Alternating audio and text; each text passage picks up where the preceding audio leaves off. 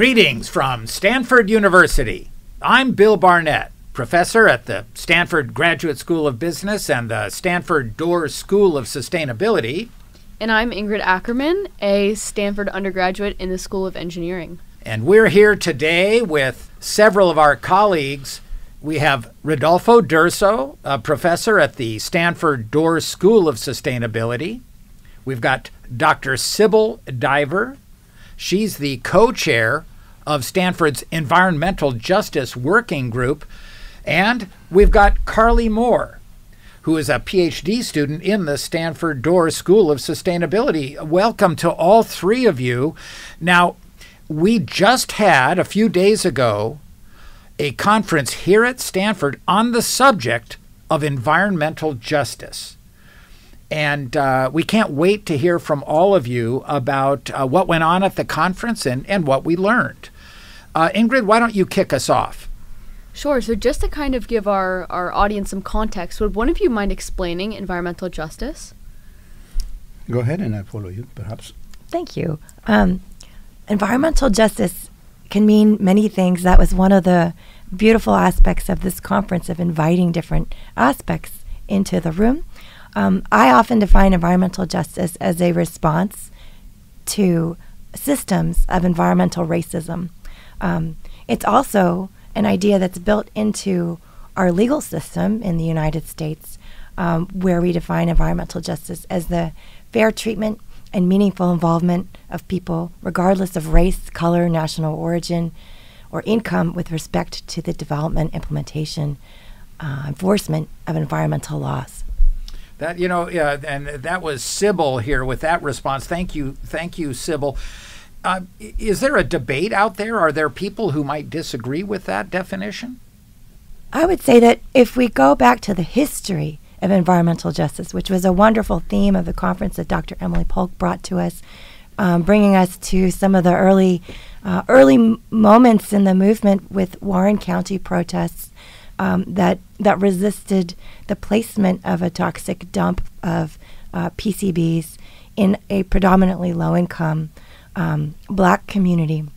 And that if we look at the history of environmental justice, it's rooted in social justice movements such as the Civil Rights Movement, where we start with looking at the issues of racial discrimination and the fight to address that in our country, and moving from there into environmental problems that are really intimately connected with problems of environmental degradation and sustainability, and where we look to social movements and the ability to connect research and social movements together, as occurred in the early days of the environmental justice movement with Robert Bullard's work, really mapping out how this isolated incident, seemingly in Warren County, actually spoke to a broader pattern of which we established through data, looking at how sightings of toxic waste are predominantly determined not by housing, home ownership, not by income, but definitively by race. That's incredible. That's really incredible. Let's see, Karli, you were at the conference. As a student, your view on this is important, not only because you're the representative in many ways of the bright young minds coming up, but also you're in this next generation for whom sustainability and environmental justice is so important. What's your reaction to what went on at the conference? Well, it was a fantastic opportunity to gather with intergenerational researchers and community-based organizers around the movements that are happening, the movements that need to happen, and how we can facilitate that, both within the university from an academic research perspective, but also in capacity building and raising awareness about the issues that are important to all of us. I think Sibyl gave a great definition of environmental justice, and one thing that draws me in is it's not only about stopping the injustices, but also thinking about how we can restore and repair and bring about reconciliation by thinking about how we fairly distribute environmental goods, things like parks or increased ownership of and control of land are really important in the movement. So on that note, one thing that really struck me was the broad variety of things tangentially related or honestly very integral to environmental justice. We covered a lot of topics in the conference, and Rodolfo, would you mind highlighting a few things that surprised you or intrigued you at the conference? I'd love to do that, but if I may, I can. I'd love to quickly complement what Karli and Sibyl have said, because I think the definition of environmental justice can be a little bit tricky for some people. I would like to say that environmental justice is all about inequality, inequity, and everything that has to do with equity, but with an emphasis on the environment, falls in the realm of environmental justice or injustice.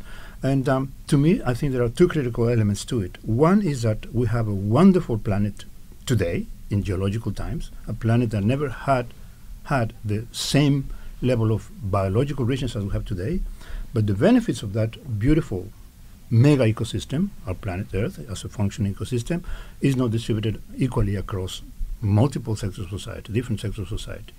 On the other hand, we're doing very complicated, critical things to the environment today, and the consequences of that are not distributed, are not being suffered equally by different sectors of society. That inequality of those two components, to me, is at the heart of environmental injustice, and we want to address that by doing environmental justice.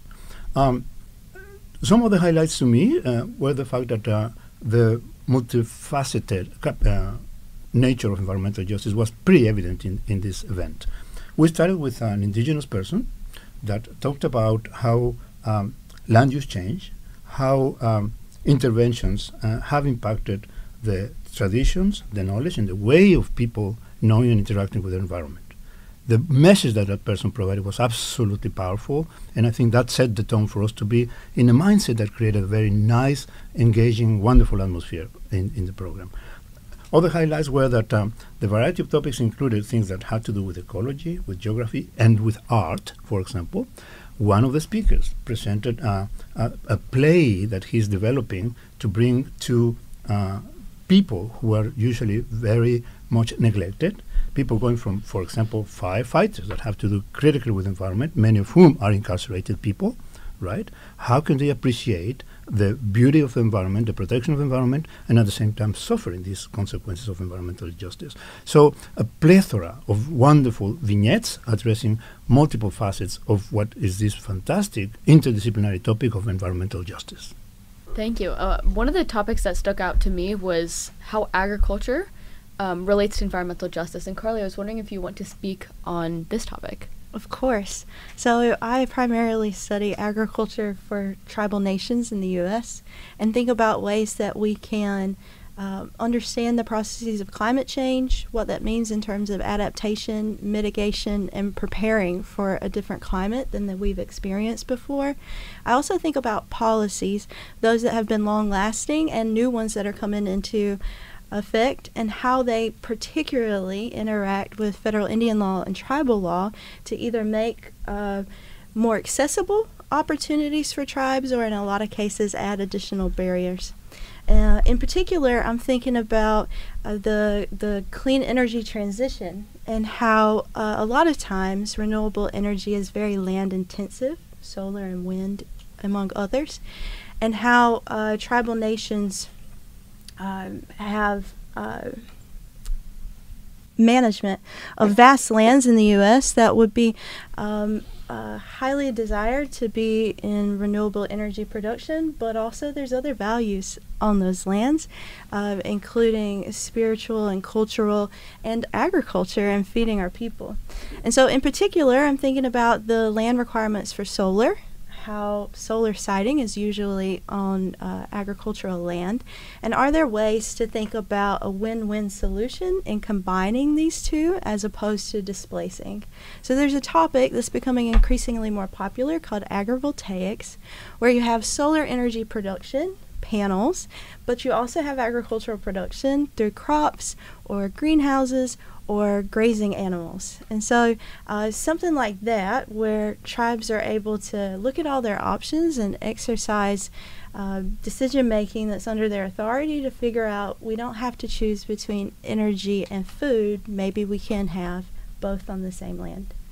That's just incredibly inspiring to hear, Karli. And I wanted to turn to you, Sibyl. Coming away from the conference, of all the various ideas you heard being talked about, you know, in the environmental justice working group, you're always every day part of an ongoing creative discussion. What surprised you and impressed you coming out of this conference? Oh, thank you for that question. I think that we're working with a very challenging issue, one of the defining challenges of our time in sustainability. And what impressed me at the conference is what continues to impress me actually also in the movements, which is the perseverance of people in the face of inequity and harm to find ways and pathways to restore and repair, just as my colleagues Rodolfo and Karli were mentioning. And I think some of the ways that people discussed strategies that they used for doing that were really exciting to me. And maybe two of the themes that really just hit home for me are, first, the consistent message across so many speakers about the agency and knowledge held in communities, impacted communities themselves, and how a wide range of how people in academia could work together to amplify and enhance community leadership in a lot of these spaces and complement one another with the contributions that we can make through research, through student engagement, but always recognizing and hearing a lot of the leadership coming from frontline communities themselves. And then the second point I think Rodolfo already spoke to was, you know, the interdisciplinarity and also intergenerational aspect of the work. We had presenters from freshmen to PhD to professors, and all bringing amazing expertise. And I felt the message around including youth voices and youth knowledge in the work that we do to try and engage with these really wicked problems and find hope and creative pathways forward to be very inspiring. That was one of the objectives of the conference, actually, to provide a friendly forum for learning collectively, including researchers, students, practitioners as well. So I think that convergence of people with different expertises in major disciplinary areas actually was a highlight of the conference. Another point, Bill, that seems to be very relevant that came out of the conference is that, of course, you know, we have been defining what are the problems of environmental justice, what are the possible solutions to it, and then how can we prevent further types of environmental injustices that we have been experiencing, or people have been experiencing for centuries now. And so the attempt to closing the gap between knowledge and action, that was another element that I found to be very, very important in the conference. And many of the conference actually, even from the students, went in that direction, which to me was very inspiring and very attractive and very rewarding to have done that kind of an approach. That's inspiring to hear. Can you give an example of where that was the case, Rodolfo? Yeah, for example, in the case of land use change, a critical phenomenon has been that the conversion of traditional lands and agricultural lands in the traditional sense, and also natural ecosystem landscapes that combined nature and agro ecosystems, were transformed by monoculture plantations, were transformed by heavy industrialized agriculture. How can they create a mosaic of conditions in which you can have different uses of the land while maintaining, by the way, in some sense, in some areas, the processes that they do in terms of maintaining agrobiodiversity, the diversity that comes from the interaction of humans and nature, and how can we define different ways of using the land in a much more comprehensive and in a much more diversified way instead of a typical approach, which is dramatic for our society today, which is the massive industrial monoculture agriculture. That would be, for example, a case that exemplifies that. That seems incredibly important. Another really striking example of taking the concept of environmental justice and integrating it into action that spoke to me was David Gonzalez's work. He's studying oil and gas drilling in the city of LA and in other urban areas in California. And a lot of his research has to do with how exposure to exposure to the chemicals coming out of these drilling sites can cause preterm birth and other adverse health effects for both the mothers and children of mothers in these urban areas. And so the work that he's publishing is having direct impacts on legislation and future drilling, etc., in these places. And hearing him speak about both that process and reactions to it were pretty impactful and inspiring. That is fantastic, Ingrid, because that, in some sense, his presentation and some others actually made it evident that the scientific knowledge, the scholar exercise within EJ, can actually be very relevant to close that gap between knowledge and action. This is, to me, that was a wonderful example of how the engagement in the academic, in the scholar work of environmental justice can actually address critical problems. He used examples of his papers being used by, big agencies of the government to address questions of that nature, the impact of pollutants on human health. So now, Karli Moore, we're going to let you have the last word. Looking forward, coming out of this conference, what are your hopes for the future? There's so many. I'm hopeful at different levels. I'll start here at Stanford. I'm really excited that we have an opportunity to bring more scholars into the Doerr School of Sustainability through an environmental justice hire that's ongoing. I'm really excited about the numbers of students, both undergrads and graduates, who take an interest in this, shown by the attendance at the conference, but also by enrollees in classes that many of which are taught by Sibyl. In terms of my personal life and the communities that I care about the most, I'm from the Lumbee tribe of North Carolina, and I think about my home and all of the environmental challenges that we're facing, biodiversity, water access and water quality, and then the overarching crisis of climate change. And I'm hopeful that as more of this scientific information gets out there, that the organizers and activists in our community who care the most and know the most at the local level will have access to that and will be able to use that to persuade their policymakers to increase protections and provide opportunities to have resilience and recovery. Incredible. I cannot finish this podcast without saying thank you to GSB. Thank you, Bill, for facilitating this amazing conference. I think that what we gained from bringing this community together was absolutely is going to be absolutely beneficial and fantastic for the purposes of bringing environmental justice to the appreciation and engagement of people broadly. So thank you very much for the opportunity to organize it and for providing all the facilities that we needed to do that.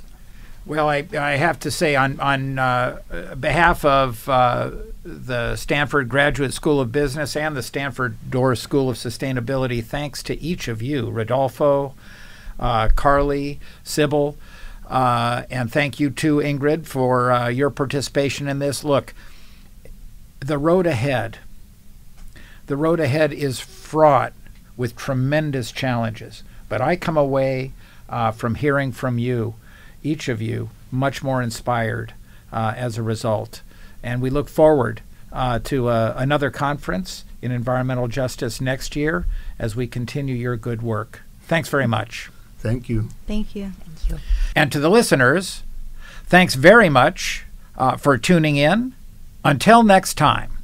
The Stanford Initiative on Business and Environmental Sustainability podcast series is sponsored by the Stanford Graduate School of Business and the Stanford Doerr School of Sustainability. Music by Charged Particles. That's Caleb Hutzler, Mike Rock, and John Krosnick.